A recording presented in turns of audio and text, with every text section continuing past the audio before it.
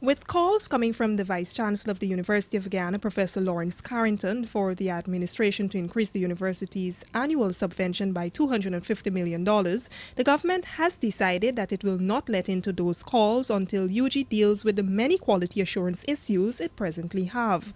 These remarks were made by Minister of Education Sheikh Bashk on Thursday while responding to concerns raised by Carrington in a recent report.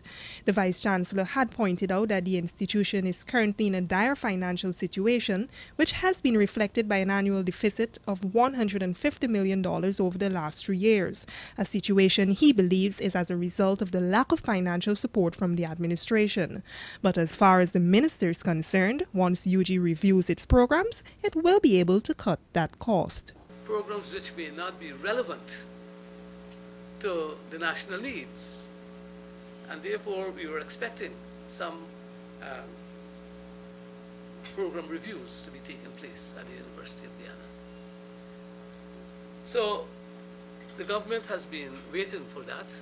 The Education Minister further pointed to the university's strategic plan for the period 2009 to 2012, saying that Carrington and his team failed to address the concerns and recommendations made by the administration on sections of that plan. The minister said to date he's still waiting on the amended version of the plan. And to that extent, we also have concerns when we speak about quality assurance about the quality of some of the graduates, not all, some of the programs at the university, and this was expressed by the private sector.